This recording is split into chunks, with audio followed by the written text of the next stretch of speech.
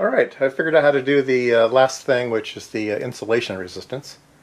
And I've convinced myself that it's high voltage. I shocked myself once. It's 500 volts, so I've measured it. It's 500 volts plus, depending on how you set knobs. So it is calibrated to 500 volts, so yes, be very, very careful around 500 volts. I can tell you right now, it does not feel good. I'm not sure what the current is, but it does not feel good. Alright, so what we're going to do first is remove the test here. Okay, so the way that you use this is there's two settings. There's 5,000 megohms and 10,000 megohms and calibrate. So you put it on calibrate, and you then set the voltage to 500. So we peg the meter here at 500, and then we look at the 65 tube, and you can see that we can turn the calibrate insulation resistance test, and we can make the little seeing eye tube go in and out. Let me zoom in on that a bit. So as we turn this knob, you can see it changes. So you set it so that it just closes. So right about there, it's just closes, right? Okay, this is open, that's more than closed, and this is just touching. Okay, so just touching. Right about there. So we're going to do something like that. Okay, so now we're going to go to one of the settings. We'll go to 5,000 megohms. And at 5,000 megohms, it wants you to re-zero this. Okay, so again, just touching. So there we go. We're just touching. Now, I tried this on other wire, and other wire is perfect, so it's hard to do it. But I found this bad little wire here that came off an RC airplane. So it's the servo wires, and they are really cheap Chinese wires and really, really thin resistance and everything.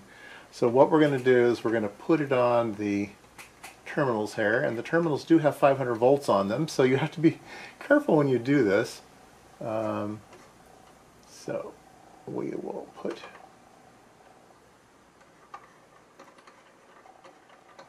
that on.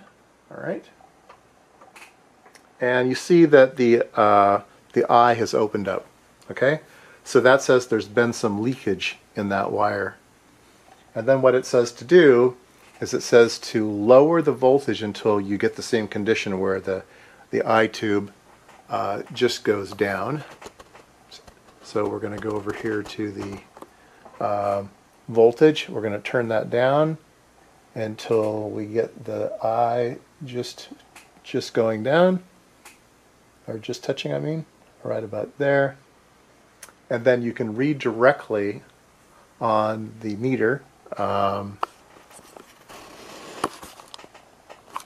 So this is the 0 to 5,000 megohms, and we're here at about 70. So we're right at about 700 megohms of leakage in this wire. So it does work.